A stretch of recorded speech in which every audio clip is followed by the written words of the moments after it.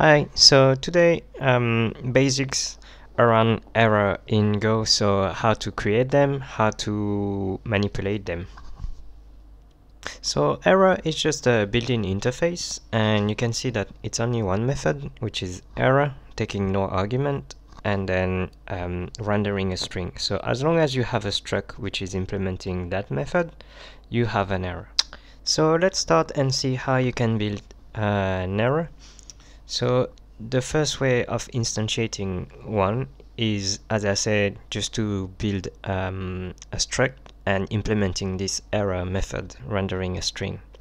So let's have our struct, so we're gonna call it myError, for instance, and we can give a property called extra info, which is just a string. You can put there as many properties you want.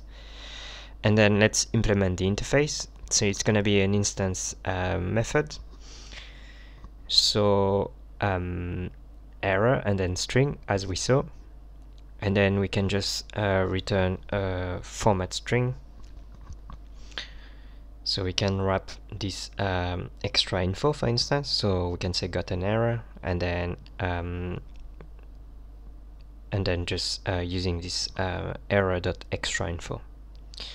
So to prove that this is an error, we can declare a variable e and declare it as an error, and then assign e as myError struct.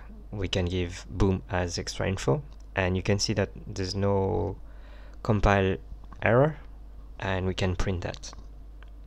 You can run that. So there you go. This is our first error.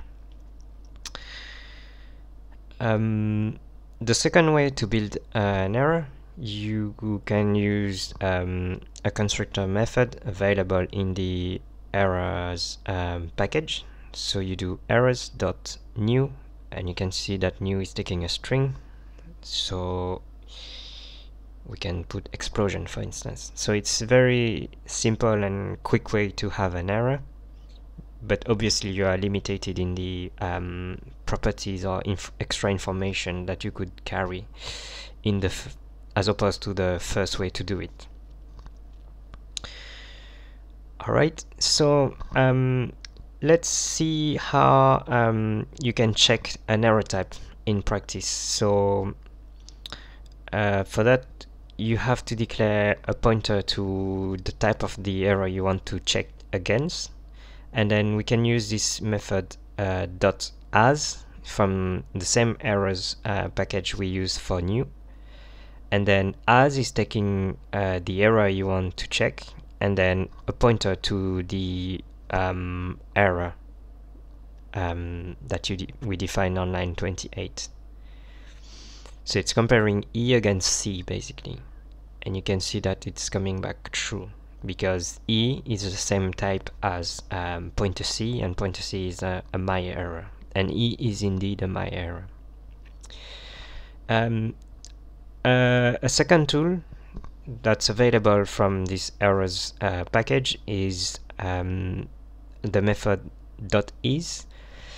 So for that, you I need to wrap an error. So this is how you do it. You use fmt, for instance, errors formatting, and you use the keyword %w, which is an error, and you can see that e is wrapped in e wrapped. And then you can use the method that I was mentioning to you, errors.is, and we can check that e wrapped is containing our error e, basically. So that's useful when you are wrapping a lot of information and you have subsequent errors swallowed into each other, to check that you have indeed this error in what Go is calling the error chain. Here you saw that it came back true, and here I'm just changing to another error. So E is containing extra information boom, but here I'm comparing with nope, and you can see that it's coming back false. I'm just gonna put it back to E. So now let's see how you control the flow with those errors. So I'm just gonna comment out the all code, and let's define a first function. Let's return an integer and an error. So you'll often see in Go that methods are returning a tuple, like a value and an error. That's a command design. So here we're returning int and error. So let's simply do returning 1, 2, 3 and then nil. So nil is the valid error. It's an empty error basically. So here we can, in the main function, we can invoke return int. We can assign I and r to the return values. And another pattern that you will often see is checking the presence of error. So you just do is error different from nil. So in that case, we're gonna do a log fatal, which is the equivalent of logging and then panicking, so exiting with a non-zero status. So here you can see that it's simply returning 1, 2, 3. But now we're gonna change the nil with an error, with my error, for instance. Can say something bad happened, for instance. It needs to be okay. So you can see that it's returning an exit code 1 and logging the error here. So that's how you can interrupt the flow on line 20. Now let's see how you can chain methods rendering multiple errors. So here we're just gonna build a function called return string. It can take an integer x and then rendering a string and an error. So we can do a slightly meatier function. So if x is greater than 42, we can return an OK response, so that's fine, and then returning nil. Otherwise we can throw back an error, for instance.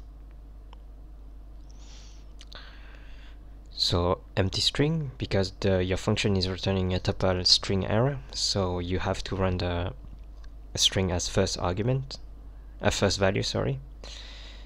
And then we are gonna use my error again, and as extra information we can say that it's below 42. So then we can invoke the function return string.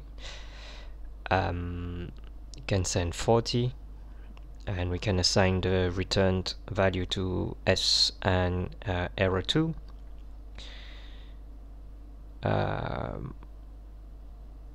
We can use exactly the same pattern to stop the flow if any error is returned from return string function. Here we can just use our previous integer, because return string is taking an integer. So it will receive 1, 2, 3. So let's try. So you see that 1, 2, 3 is coming back, and then that's fine. So we didn't exit. We didn't panic, basically. Now we can try 40. Tiny typo copy paste error, so it's error 2 that we want to panic. So then you can see that with 40 the flow was interrupted at line 26. So it's important to understand that error in Go are values, and here I'm choosing to panic on line 26 and 20, but you could exchange errors between functions and decide to panic at the very top level of your application, or you could wrap them to have meaningful logs and so on. So those are the basics around error in Golang. I invite you to have a look to the Golang blog about how to manipulate errors after Go 1.13, and also just have a look on the built-in Go SDK as well. Thanks for watching and happy coding!